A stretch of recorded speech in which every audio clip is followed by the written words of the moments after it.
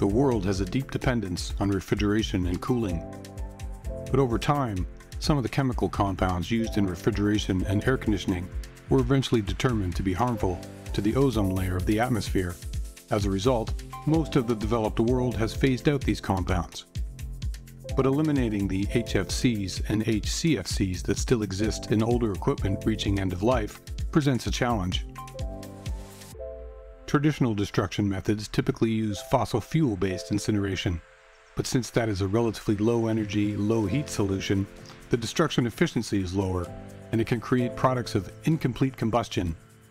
This process can also emit higher levels of air pollutants, such as nitrogen oxide or sulfur dioxide, as well as other dioxins, furans, and particulate matter. But there is an alternative.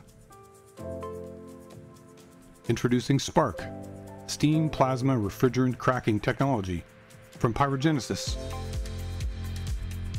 Compared to traditional incineration-based processes, the clean electricity-driven SPARC offers much higher and more efficient chemical destruction of 6N level, meaning 99.9999% removal efficiency, a physical footprint that is 1/10 the size, and up to 100 times less off-gas due to significantly lower air requirements. A comparison of the two approaches shows the plasma steam solution has dramatically lower CO2 release.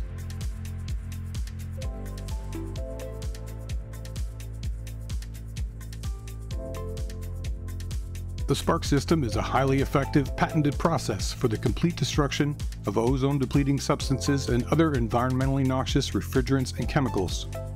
Originally developed with the support of the governments of Canada and Quebec, the SPARC system has been perfected over 20 years of research and development by one of the largest collections of plasma experts in the world under one roof.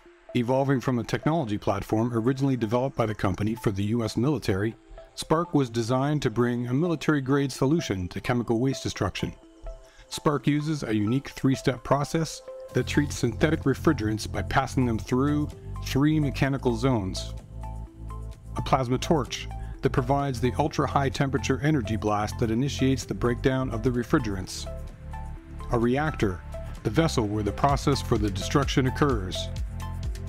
And a multi-part step that cleans and purifies the off-gas resulting from the previous 2 steps. Step 1. The plasma torch. Plasma is electrically charged particles within superheated gas, the biggest example being the sun. The gas itself can be one of several types, including the steam that is key to SPARC.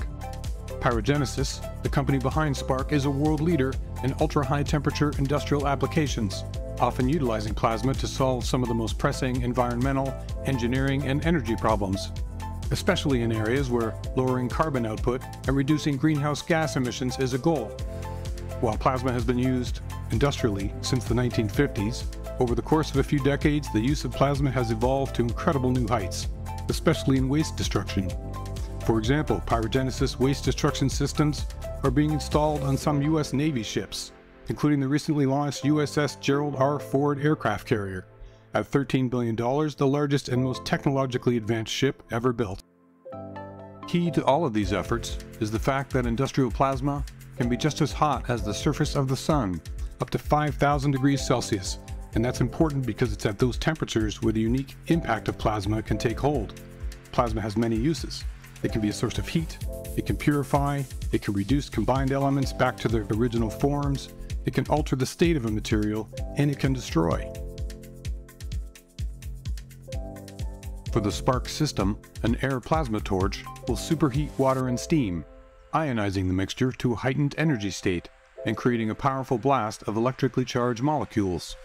This energy creates the highly reactive conditions that will facilitate the complete destruction of the synthetic refrigerants as it moves to Step 2.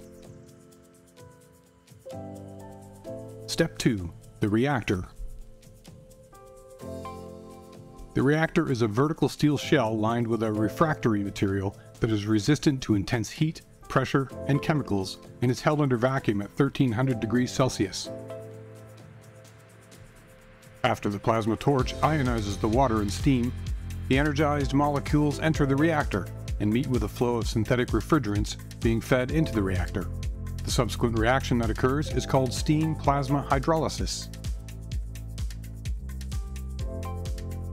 During this reaction, under the intense heat of the plasma energy, the refrigerant chemicals are destroyed as they are reduced to gas or gasified into their smallest components such as carbon monoxide, hydrogen fluoride, and hydrogen chloride.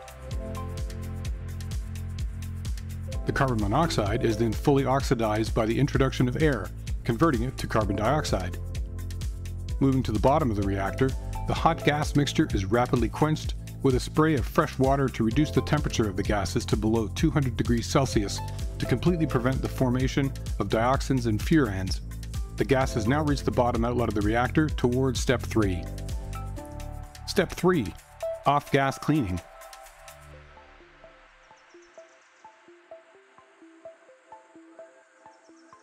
The off-gas cleaning process receives the now acid-base gases resulting from the plasma hydrolysis of the CFCs, HFCs, and HCFCs and neutralizes any potential toxicity within scrubbing tanks, columns, and filters.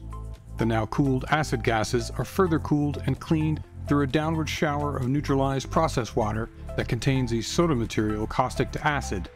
This results in the formation of salts such as sodium fluoride and sodium chloride, which are soluble in the water tank. The process water containing the salts is gradually discharged and sent to the water treatment system or storage tank for final processing. Finally, the cleaned gas is reheated to avoid any condensation before passing through activated carbon and HEPA filters to remove any remaining presence of dioxins, furans, or particulates. The 3-step SPARC process is now complete. The hazardous refrigerants are destroyed, and the fully cleaned gas is then safely released back into the atmosphere.